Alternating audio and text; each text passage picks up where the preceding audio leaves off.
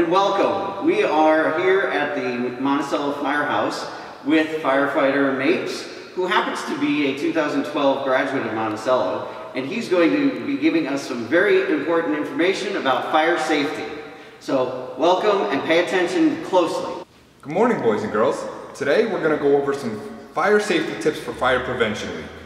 What we're going to do is we're going to start out with smoke detectors that you have in your house. If you don't, you should. Okay? These smoke detectors should be in the ceilings, should be in the hallways outside of your bedrooms, in your bedrooms if possible, and then near your kitchen living room area. You want to go home and you want to ask your parents where they are. You want to have your parents check these. These smoke detectors should be tested once a month to make sure the batteries are okay and that they're working in great order. If they're not working, they either should be replaced or the batteries should be replaced. On the back, you'll see there's a little date here. And if that date is past 10 years ago, then you want to replace the smoke detector and get a new one. So in order to test it, you would take it down from the wall, and there's a little button on the smoke detector, and you would hit it. So when you hit that button, you'll hear this sound, and when you let go, it should stop. It might take a couple seconds, but it will stop. That's the sound you want to hear to make sure it's working properly. Some might give a few beeps when you hold the button, but you want to hear some kind of reaction out of the smoke detector to make sure it works properly. If you hear this sound, it means you might have a fire in your house. God forbid that happens. You want to be able to have a spot to meet your whole family outside. And this is going to be some homework for you tonight. I know you don't like homework, and I don't blame you, but this is great homework, and this could help save your life. Okay, so when you go home tonight, ask your family, if you don't already know, where you should meet outside in the event of an emergency. Okay? Some may be a mailbox out front. Some might be a tree or a neighbor's house. Okay? But you want to have a meeting spot outside in the event of an emergency, and you want to have two ways of getting out of your house, whether it's the front door, back door, something of that sort. So you want to go home and ask your parents and actually practice it within different spots of your house. Pretend you're in the living room and there's an emergency. Pretend you're in your bedroom and there's an emergency, okay? This is going to help save your life. So, in the event that there's an actual fire in your house, you want to know the number to call. And that number, everyone should know, is 911. When you call 911, you don't want to call just to say hi and, how are they doing, how's their day going. You want to only call 911 in the event of a true emergency. Okay, and when you call 911, they're going to ask for your name, they're going to ask what's going on and what you need, and then where you're located. So you'll say your name, you'll say if you need a firefighter, a police officer, or an ambulance. You'll say what's going on, my house is on fire, or something of that sort, and then you'll give them your address. So if you don't know your address, you want to memorize that. You'll have to ask your parents, that way you can memorize it. And, like I said, in the event of a fire, the first thing you're going to want to do is get low. So you want to be way down here, because the smoke and the heat rises. So you don't want to be up there breathing that nasty stuff in. You want to stay down here because this is where the clean air is. Okay? If you're sleeping in your room, you want to try to sleep with your door closed because that will help stop the fire and smoke from entering your bedroom at night. If you hear your smoke detectors going off while you're sleeping or anywhere in your house and the door is shut, the first thing you're going to want to do is get low, crawl, or do one of these to the door, and you're going to want to feel the door with your hand. If the door is hot, you don't go that way. You go out a different way, or you stay where you are. Okay, if the door is just a little warm, then you can open it up this much and peek out, remember down low, and you'll see if there's smoke. If there's no smoke, you can go that way.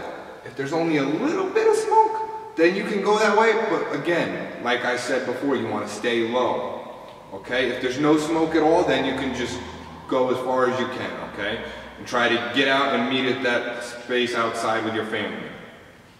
If you're on a second floor, and let's say your bedroom's on the second floor, upstairs, and the door's hot, but you have a window, okay? You don't want to jump out the window, because that would hurt you. But what you could do is you would open the window. If you can't open the window, try to break the window. It's the only time that you're able to break a window, okay? It actually saved a young child's life many years ago in the village of Monticello. They broke their window, and then try to get our attention. Wave your arms, scream, shout, "Hey, I'm over here!" Try to get our attention so we know that you're there, okay? It actually saved a young child's life. If you have to, throw stuff at us. Try not to use books, but throw your pillows so we don't get hurt, okay? But get our attention, and then we will do what we have to do to come and get you and make sure you're out of the building safely. All right, boys and girls, so what we're gonna cover now is stop, drop, and roll. And that's what you wanna do in the event that you yourself are on fire.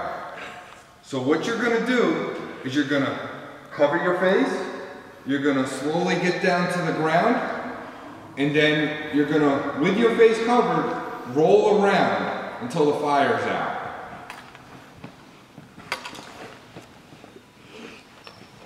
And then your other principals are gonna come and also demonstrate how you wanna properly do stop, drop, and roll.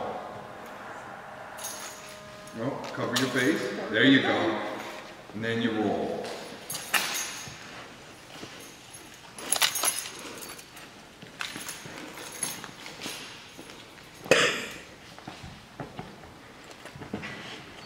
All right, great job, great job. So, stop, drop, and roll allows that it almost like smothers the fire. So it takes the air away from the fire. For fires to burn, you need the fuel, which would be your clothes. You need the ignition, which the fire would already be on you. And then you need air to feed the fire. So if you run around like crazy, it just feeds the fire because it gives it more air and it won't go out. However, if you drop and roll, also covering your face to protect your eyes, your nose, and your mouth, it allows it to smother the fire out. So now what we're gonna cover is stuff that you might see on the ground, or you might see a friend or one of your siblings playing with that probably they shouldn't be touching, okay? And that's gonna be a lighter, could be matches, candles, anything like that that produces a flame, okay?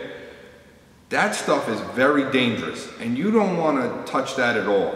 So in the event, you find it on the ground, you don't want to play with it, you don't want to touch it. What you want to do is go tell a grown-up. And who a grown-up is, it could be one of your principals, it could be your parents, it could be your older brother or sister that is way older than you. Okay, it could just be a normal adult, your babysitter, but you do not want to touch it because it's very dangerous and it could hurt a lot of people. All right, boys and girls, this is Fireman Wayne, and now we're going to go over what we have to wear in the event that there's a fire. This gear protects us to protect you. First, what Fireman Wayne's going to do is he's going to take his shoes off and he's going to put on his boots and pants. Our gear is kind of like a Halloween costume. Like I said before, it is bulky, weighs about 50 pounds. But this protects us so we don't get burned in a fire. He's got his pants on. The next thing he's going to put on is his, what we call a Nomex hood. It goes around his neck, in the back of his ears, and his head, and that protects our neck from getting burned. It's almost like a scarf. Next he's putting on his coat, almost like a winter jacket, big and bulky. And that protects us as well.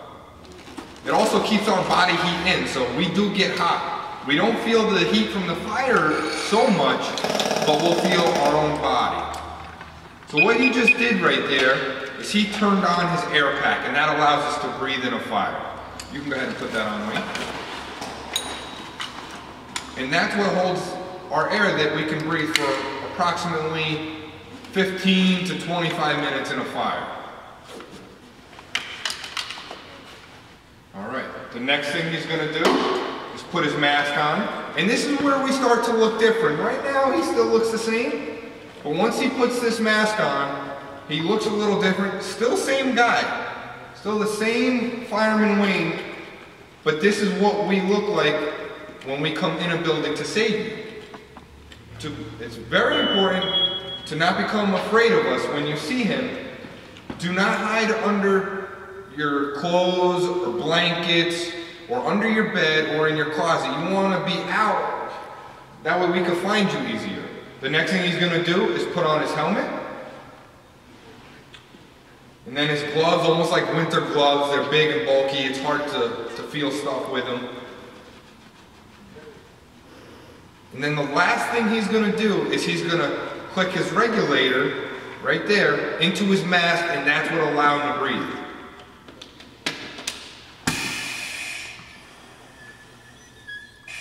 So hearing that sound is what we're going to sound like in a fire. You're going to hear that. That's Fireman Wayne breathing right now. Now I'll have him say hi to you guys. Hi, kids. Can you hear me? So that's what a fireman is going to sound like when they come in to save you. It's going to sound different, but we're the same guy, okay? Don't be afraid. Okay, can you talk a little bit more? Just a little bit so I can hear one more time. How you doing, kids? Firefighter Wayne here. Can you hear me? Okay, so Fireman Wayne, if he was in a building, he would say, "Fire department, can you hear me?" And if you can hear him at that time, that's when we need you to shout, okay? Good, for any reason you can't shout, maybe throw something at him if you could see him, okay? Just try to get his attention. But this is what it's gonna be like. Okay, so now, Fireman Wayne is gonna take his stuff off slowly, just to show you guys that he's still the same guy, all right? Do not be afraid of him, or any other firefighter for that matter. See that? You want to say hi to him one more time? Hello, kids. Still the same guy. So in the event of emergency, don't run away from me. I'll be the one to come and help you out if you need. Okay, guys. You're going to have some homework tonight. What you're going to want to do is go home and ask your parents to check the smoke detectors to make sure they work and that they make sure that they're within 10 years old. You're going to want to practice your stop, drop, and roll, and show your parents what stop, drop, and roll is. And then you're going to want to practice with your parents from different areas of your house, from different rooms, that there's an emergency and where to meet outside. I know you don't want more homework because homework is no fun, but this is the type of homework that could save your life one day. If you have any questions, please feel free to get them to your teachers, and your teachers will get them back to myself and my fellow firefighters here at the firehouse. How much do your uniforms weigh, and how long do you work for? All right, so that's a good question. We get that asked quite often. Our gear weighs anywhere from 50 to 75 pounds, so that's about the size, that's about the weight of a young child. It does get cumbersome and gets heavy over time, but we have to wear it to make sure we're safe in a fire. As far as how much do we work, most firefighters are volunteers actually, so they come whenever they can. However, myself and there's a few others here at the Monticello Fire Department that do this as a career. So for those that do, we work a 24 hours on and then we'll have 3 days off. So we're here from 8:30 in the morning till 8:30 in the morning the next morning, and then we get off for 3 days.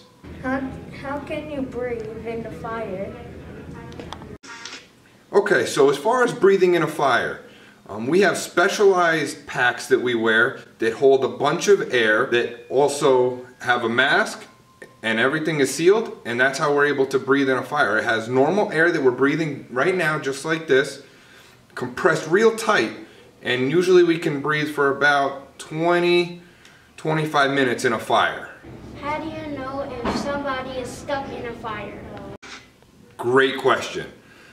Sometimes we don't know at all if somebody's in a fire. That's why we do our best to check, even if we're not 100% sure. We always try to make sure everyone's out. We'll go in and search it just to be safe.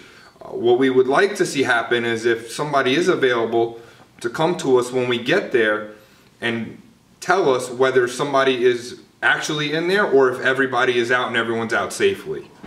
What do you do if the doors are locked and the windows won't open?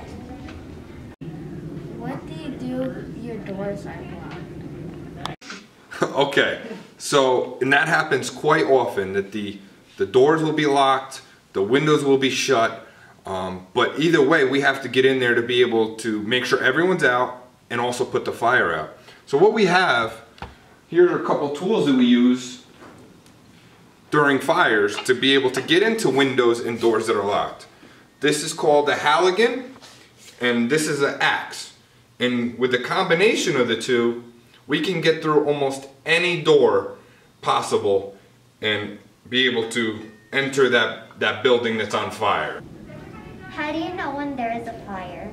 So how do we know when there's a fire?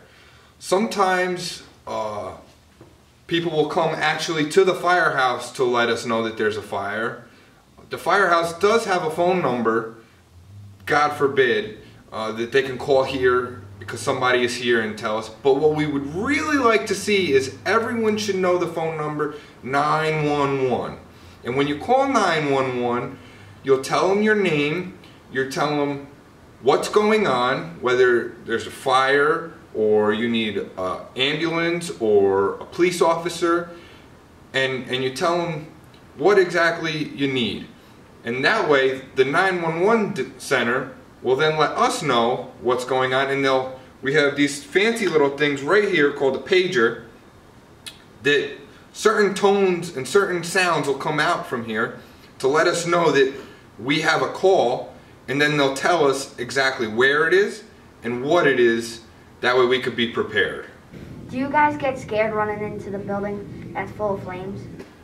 So, the question is, do we as firefighters get scared when we see a building that's on fire? And to be honest with you, sometimes it is 100% scary. I've been scared. People that I fight fires with have been scared. But at the end of the day, we have a job to do. So we have to push past that fear and make sure that everyone's safe, make sure everyone's out, and then we go and put the fire out. So yes, we've all been scared, but we have to find courage to push past that fear and be able to still get the job done, because at the end of the day, we have to put that fire out. All right, boys and girls, so if you have any more questions about what we covered today, please feel free to get those to your teacher, and your teachers will get them back to myself and my fellow firefighters at the firehouse. I hope you learned something today, and have a great day. Thank you so much.